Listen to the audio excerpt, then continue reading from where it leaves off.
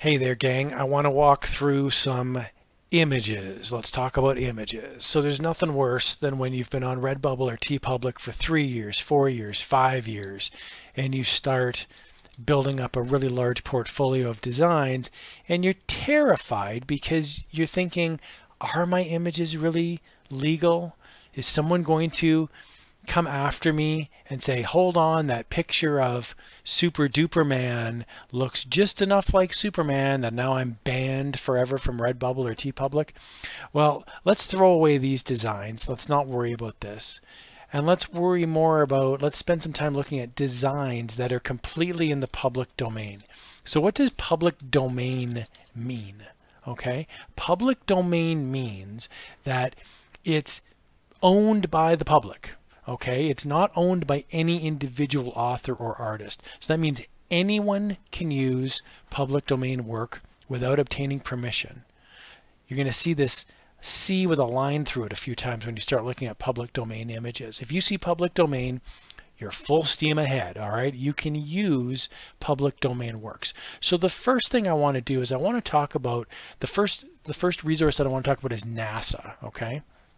So I'm going to pop open NASA's website here, and there's nasa.gov, and there's multimedia image gallery, and it's pretty easy to find this. So rather than memorizing this, I'm just going to type into Google NASA image gallery, and basically you get the image gallery comes up. So it's NASA images. Click on that, and that brings us to this NASA page. Now, if you go to the NASA, the drop-down menus, and you see galleries, there's going to be a usage and copyright.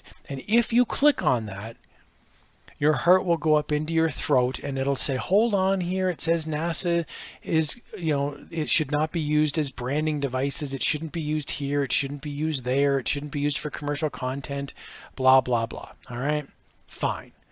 I will say that if you just Google, is NASA images public domain, or are, sorry, terrible grammar there, are NASA images public domain, we can see here it says under United States copyright law, works created by the US federal government or its agencies cannot be copyrighted.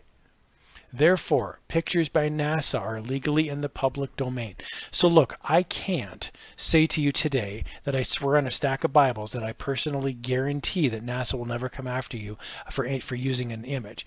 I can only say, if you go on any site like Redbubble, TeePublic, Society6, Etsy, Merch by Amazon, people use space images all the time. So as far as I'm concerned, NASA's good. So I would recommend that you use, or at least take a look at, NASA images. There's a lot of great things here. If we go to the gallery and we go to image galleries, there's a lot of great image galleries here.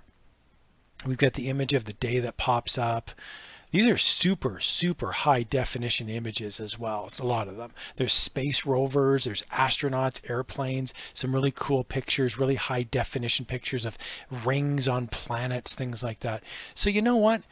I've used these in the past. I've had great success using these, coming up with some beautiful spacey looking pictures. And these are all public domain photos. So I'm letting you know, I think NASA, great opportunity. So that's one option that you can look at, okay? The next one that I would suggest you take a look at is Wikimedia Commons, not Wikipedia, Wikimedia, okay? And you find that pretty easily by going into Google and typing in Wikimedia, and you'll see Commons. Wikimedia Commons are freely usable media files. And it's not just pictures. They've got audio files, video files, but most of it is pictures. A lot of it is pictures, and they're beautiful pictures, okay?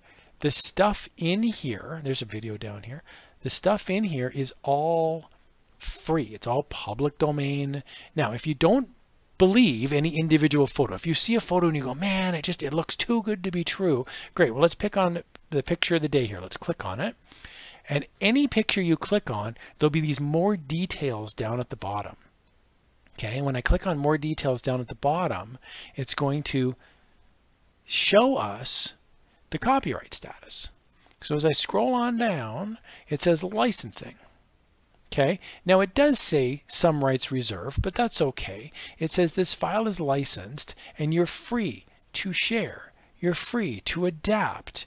Now, under the following conditions, it says attrition. You must give appropriate credit if changes were made. Now, all I can say, and I know this is going to sound a bit jaded, good luck. All right, if I uploaded a picture of this butterfly and then 2 years from now see a t-shirt that's got a similar looking butterfly, am I really going to go after this person? So again, you use your judgment. This is not a picture of Superman. This is not a picture of Spider-Man. There's a really, these are high profile pictures of an animal that you can use to run through Photoshop filters.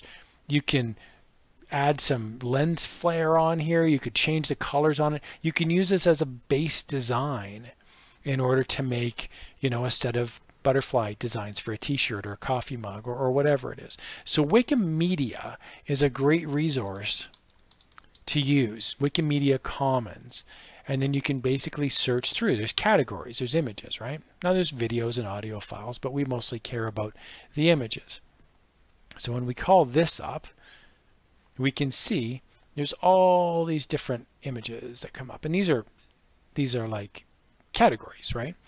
And there's a whole bunch of different categories. So I'd encourage you to just scroll on through and you'll find all sorts of neat different pictures.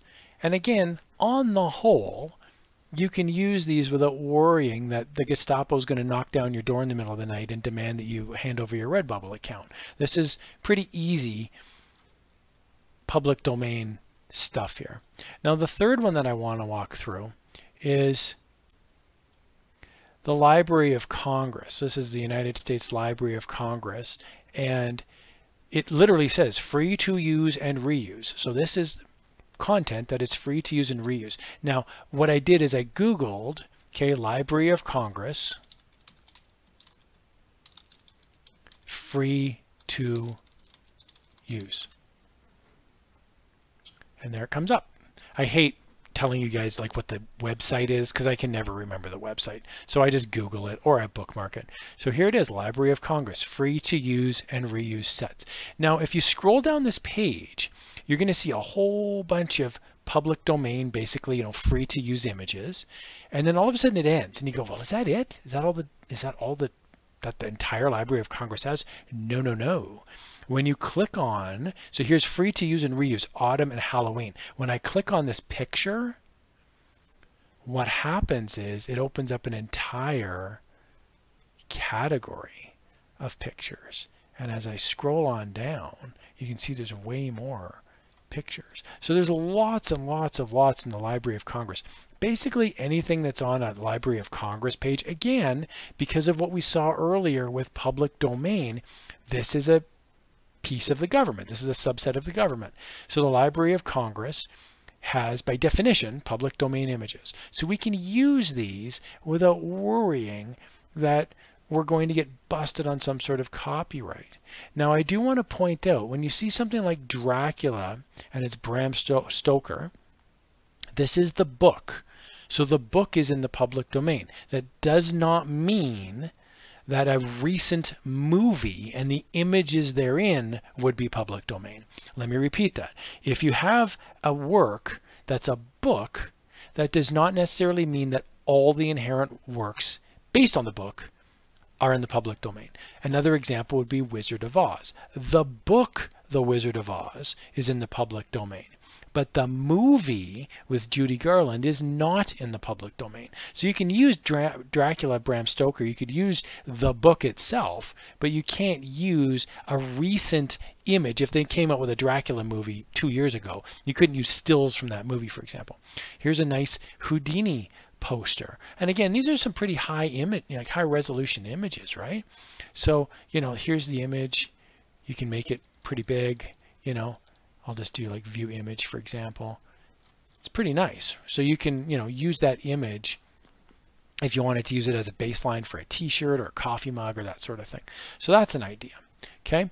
The other one that I want to talk about here is Pixabay. All right. Pixabay is pretty easy to find. You just go onto Google and you type in the word Pixabay. comes up and it says right on here, 1.9 million plus stunning free images to use anywhere, free for commercial use, no attrition required. I love Pixabay. These are great high quality images and they repeat this all the time. These are free, free, free. Okay, so you can use these images and you can use them without worrying about copyright or trademark. Okay, there's a nice peacock there. Now at the top, you're going to see sponsored images by iStock or sponsored images by Shutterstock or whatever it is. If you click on these, you're going to get to a site that asks you for money. But the ones underneath, these are free images. So if you really want, to have some sort of a, let's say we're going to do the peacock thing here, this is a really nice high quality photo. Now when it says right here, free for commercial use, no attrition attribution required. When I click free download, it's going to ask me to log in, but when you log in, it gives you options, different size resolutions, sometimes even an SVG file, which is a scalable vector graphic. So again, you can get some really nice, beautiful pictures here, and you can create a pretty stunning portfolio just based on these works. Another similar one that I like is called Unsplash. Okay, unsplash.com. Again, really easy to find. Just go to Google, type in Unsplash. Beautiful and free images. Beautiful free images and photos that you can download and use for any project. Woohoo! I like free. So these are freely usable images. Now again, if you're not sure, you can always click on the website. It says here freely usable images, and it's even got a license that's going to pop up. All photos can be downloaded and used for free, commercial and non-commercial purposes, no permission needed. Okay, so again, I would encourage you, have a look through Unsplash. Let's just look up, cat, for example. It's always my go-to, and we can see here we've got cat images. Now again, you're going to get the occasional sponsored image, but there's lots of high profile pictures here that you can download. Again, download for free, small, medium, large, original size, and there is a pretty nice high quality image that you can use. Isn't he cute? Okay, so again, you can download these images for free. You don't need to worry about trademark infringement. There's so many high quality images online. It always breaks my heart when I hear about somebody getting banned on Redbubble and TeePublic because people are going after things like Marvel and DC and Disney. It's like, don't bother. There's so many gorgeous public domain images. If we use our imagination, we can have a huge portfolio that's better than trademarked images because we created something that's unique and something that somebody will want. So I hope that helps, guys. There's a few different ideas there for you. If you like what you saw today, as always, please do hit that subscribe button. I very much value your comments and your feedback. Thank you so much.